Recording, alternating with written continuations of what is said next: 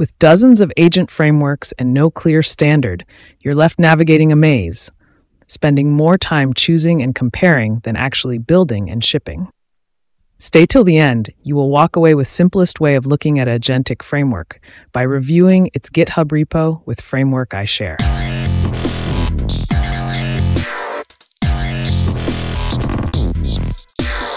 If you're lost in the buzz around Agentic frameworks, endless tutorial hells, noisy videos, and zero clarity, you're not alone.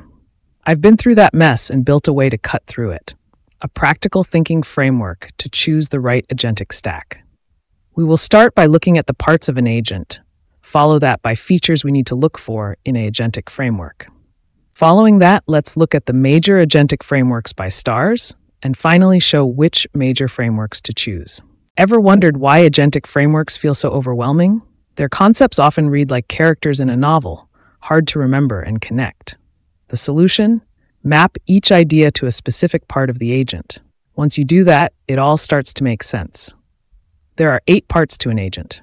Let's demystify them. LLM or AI model is first part agent must-have. This can be locally hosted or any of the AI providers. Tools are details of the functions like the name, argument types, and expected return values, which are sent to AI model for calling. Having memory of past conversation as context is basic necessity to show minimum level agency. Workflow that involves 2 different activities or services are done by different agents. Does the framework allow agents to talk with each other? AI models inside the agents have to give space to reflect on the context and tool return values. Workflow requires planning. Does the framework plans it with prompts, or is there explicit flows created? In order, see the execution. Some frameworks provide a graphical UI, and it is usually a web server. With MCP servers spreading like wildfire, many frameworks started providing integrations. This is a very important part. After breaking agents down into parts, many rush to try the most starred or hyped frameworks. But when the learning curve hits hard or the design feels unintuitive, they give up. Don't make that mistake.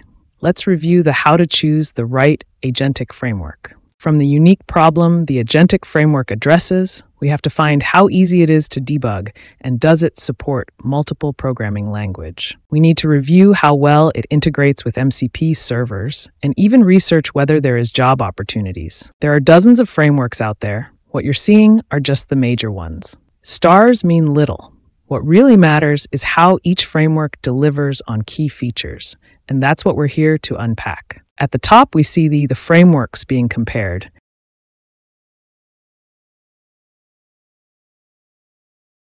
And under each, the framework's strengths and weaknesses are highlighted.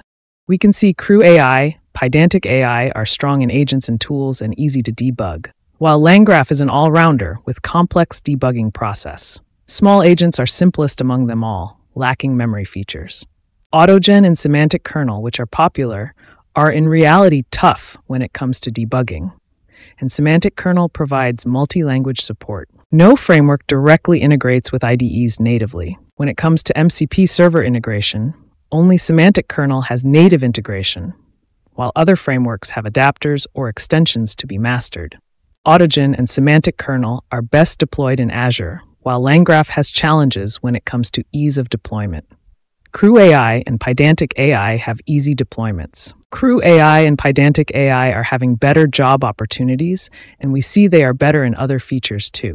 We can observe that Autogen and Semantic Kernel have better opportunity in the market, while small agents are best suited for learning about agents. Agentic frameworks come in all shapes and sizes, but they all live inside a GitHub repo.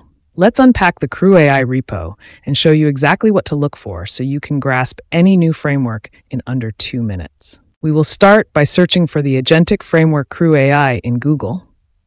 You will find the link something similar to open source as shown here. Follow that. In the framework homepage, you can see the Git repo link is shown with GitHub logo with the stars the framework currently has. Click that.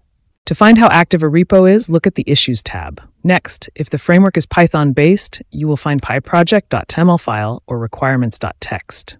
Open that file. pyproject.toml file contains the libraries that the framework is using. If you are a developer and know about the Python packages, then the libraries will give you an idea as to what can be expected in the framework. If the packages are new, then you can make note of them and review them for better understanding how the framework really works. Next, the readme.md file acts as the first level intro for the framework.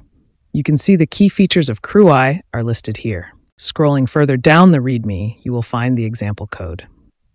Looking closer, we can see the familiar base model class and new flow class, agent class, task class, and crew class. This at a glance tells the major classes to look for in this framework. The README also speaks about how to connect AI models with the crew and goes on to discuss how Crew AI compares to other frameworks. The frameworks usually has a FAQ section where the common doubts or questions are answered. Reading through them can provide a lot of information and how easy or difficult the framework is. Crew AI and Pydantic AI stood out among the major frameworks we reviewed. You can explore them further in the videos below. And remember, agents are just Python scripts at the core. With the right guidance, they're easier to master than they seem.